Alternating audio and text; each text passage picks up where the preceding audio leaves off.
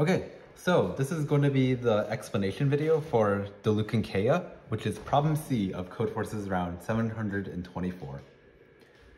So I drew a 2D plane on here where the x-axis represents the number of D's and the y-axis represents the number of K's. So you might see where I'm trying to go with this.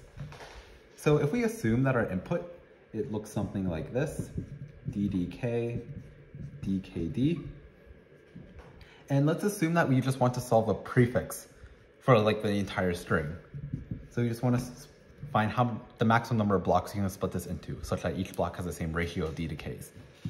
In this case, the answer is 2, because we can split it like this.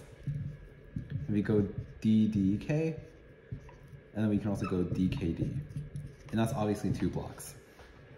So let's try to represent this string as like some set of points on this plane. So the prefix of length 0 is obviously located at the origin because it's 0, 0. The prefix of length 1 is just a d. So there's 1 d and 0 k's. So we put the point over here. And the next point is 2 d's and 0 k's. So next point goes over here.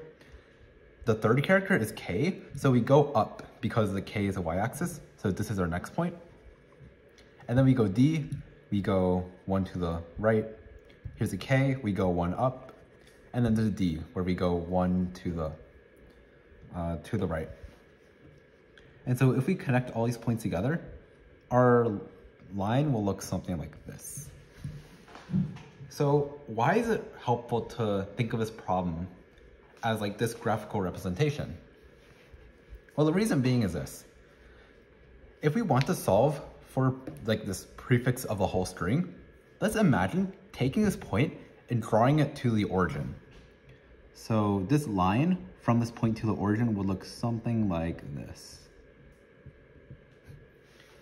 And so notice that the number of points that this line intersects with, excluding the origin, is this point over here, which is a point that we started this line from, as well as the middle point over here.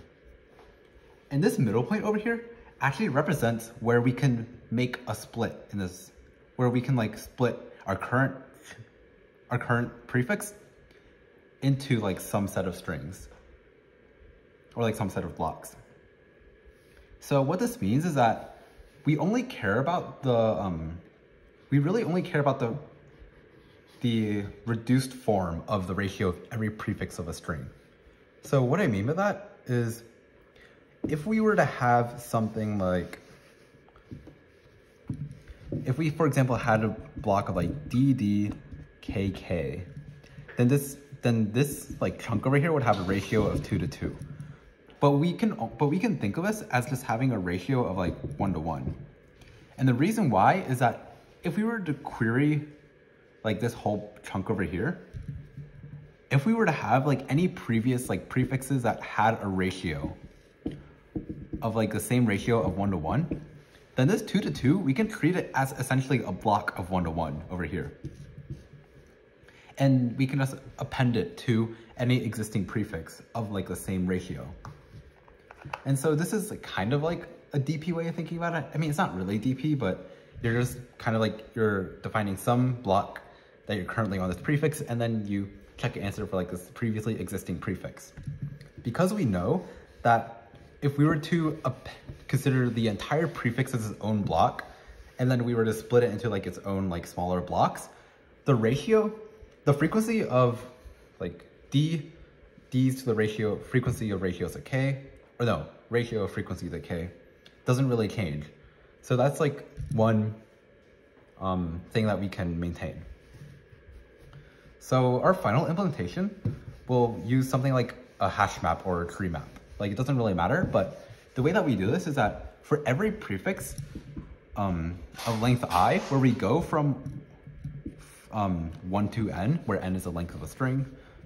So this is just from 1 to n. We want to first like figure out what is this reduced ratio. So the way that we define this reduced ratio is that if we were to have the number of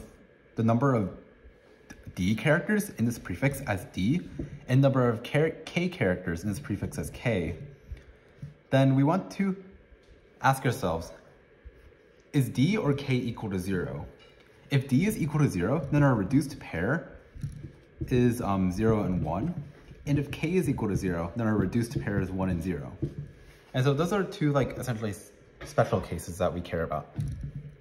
And so if neither d or k is equal to 0, then we know that they both have to be, then we know that they have to be positive. So then we take the GCD of d and k, and we set it to, and if we say this is equal to g, then our reduced pair will be d over g and k over g. And so then we can just throw this into a map structure or like a multiset, and then we want to retrieve how many occurrences of this pair have we come across so far. And so if the number of occurrences that we come across so far, including this prefix itself, is equal to k, then the answer for this prefix itself, well, I mean, I shouldn't say k, I should probably say like x or something.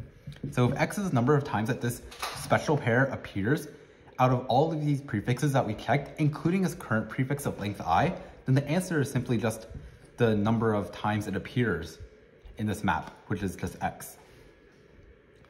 So that's pretty much how you solve this problem.